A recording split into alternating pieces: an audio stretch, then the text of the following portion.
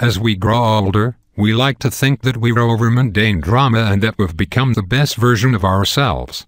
But sometimes we give in to our most destructive instincts and expose the world to the dark secrets that we thought we hid in our fabulous closets long ago.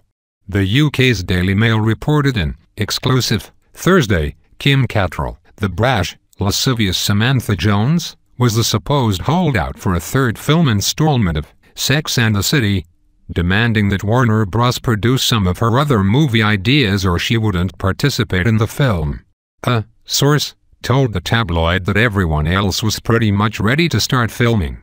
Meanwhile, across town, or an ocean, rather, Sarah Jessica Parker, otherwise known as the glamorous Carrie Bradshaw, confirmed to Extra a little later that day that Sex and the City 3 was indeed officially squashed. "It's not halted, it's over," Parker said on a red carpet for the New York City Ballet Gala.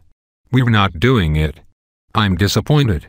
You know, we had this beautiful, funny, heartbreaking, joyful, very relatable script and story, and I think it's not just disappointing that we don't get to tell that story and, you know, have that experience. I think more so it's for that audience that has been so vocal about wanting a third movie."